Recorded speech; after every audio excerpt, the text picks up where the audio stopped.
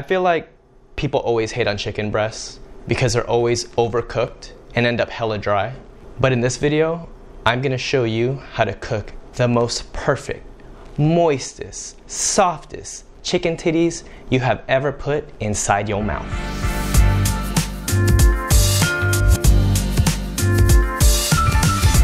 What is good, everyone? Philip here again, and if you're new to this channel, I post weekly videos on all things good in food, my life, and business. So if you haven't done so already, be sure to subscribe.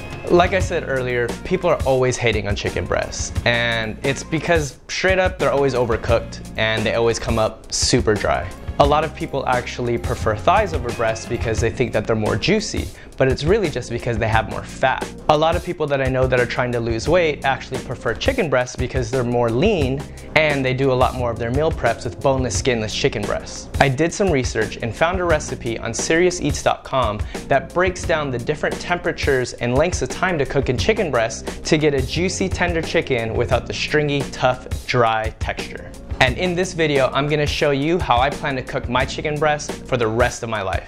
The most important tool you're gonna need to pull this off is gonna be a sous vide. These things are perfect for cooking food at a precise, even temperature. I use this thing often in a lot of the recipes you're gonna see on this channel, so be sure to pick one up. You're also gonna need some sort of container that can hold a lot of water. I'm using a Cambro, but you can also use like a large pot or a bucket. Basically just fill it up with water. And then all we're gonna do is we're gonna put the sous vide inside.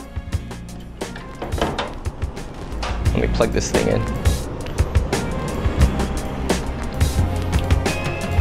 I'm gonna set this to 140 and I'm gonna go ahead and put this to the side while it comes to temperature. And while it does that, I'm gonna go ahead and season my chicken breast. So in this pan, I have one large chicken breast, and all I'm gonna do is season it with a couple things here. I'm gonna go ahead and season this chicken with some paprika, some granulated garlic, salt, pepper, and some rosemary. And flip it over, just hit up the other side.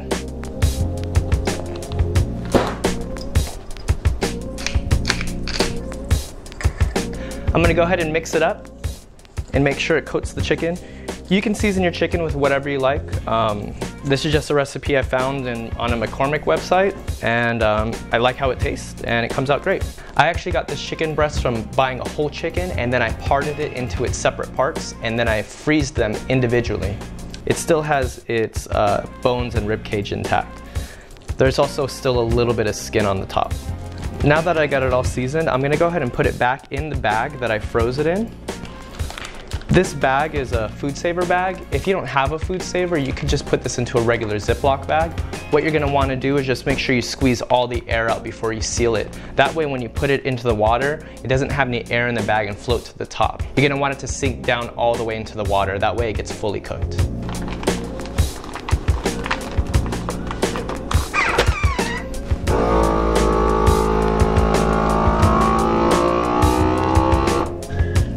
Now that it's all sealed up, all I have to do is drop it in this water, and I'm gonna let it sit in here for at least an hour and a half, but no more than 4 hours. There's a common misconception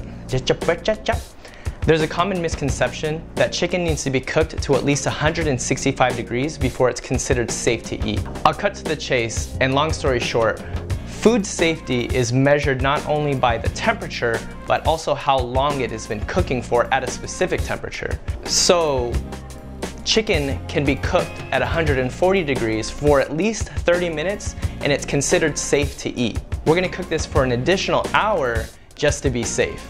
If you end up cooking the chicken for longer than 4 hours, the meat and texture starts to change, and from what I've read, it doesn't come out that great. So I'm just gonna go ahead and leave this for about 2 hours, and once we get back, I'll show you how we finish it off.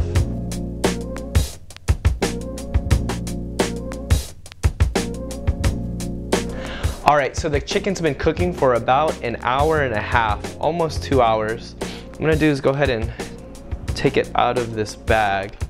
Shut this off first and move this to the side. So you should be able to see here,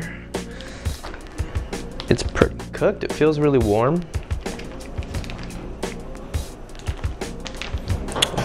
Cut it open.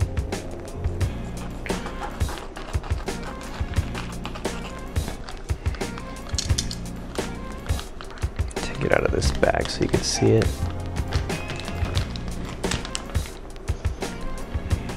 Looks like this.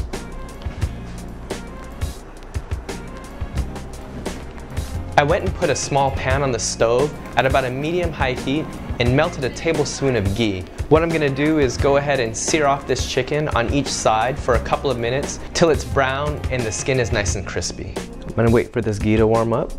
It looks pretty hot already. And I'm gonna go skin side down first. Watch out, this can get explosive.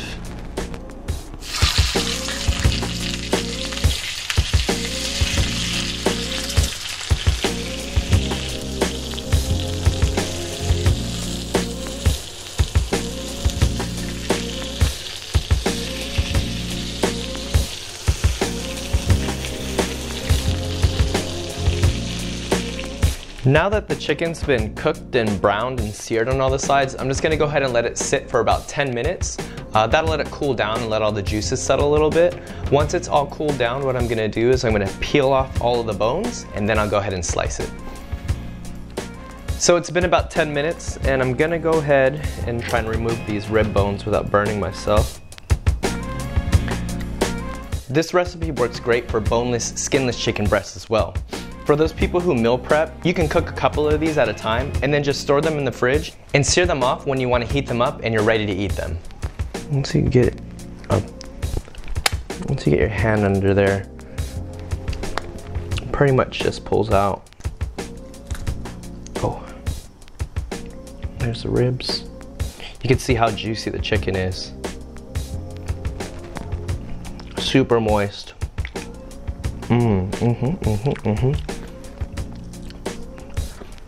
A lot of flavor from the seasoning.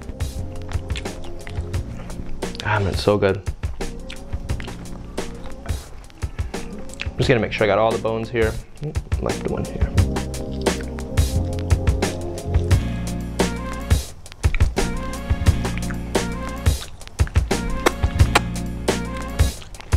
Damn, that's good. Go ahead and put the chicken down.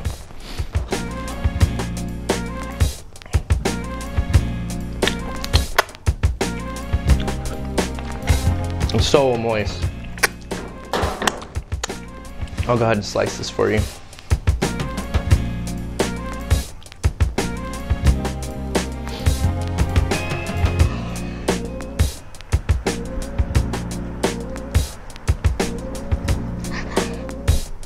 See how moist that is. It's not stringy, super soft.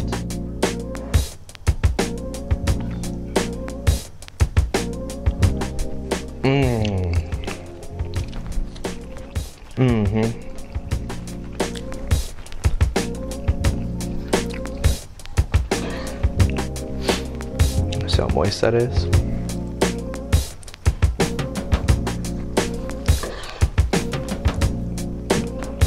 Normally, if I can't finish an entire chicken breast, I'll save it in the fridge for the next day, and then usually I'll cut really thin slices and put it over my ramen. The chicken also tastes great if you were to let it cool off and cube it up and throw it over a salad. Now that you guys know how to pull off a perfectly cooked chicken breast, do you think you would choose these over some chicken thighs? Make sure to leave a comment below. Thank you guys so much again for watching. Be sure to subscribe if you want to see more videos just like this. I'll post weekly videos on all things good in food, my life, and business. Thank you again for watching.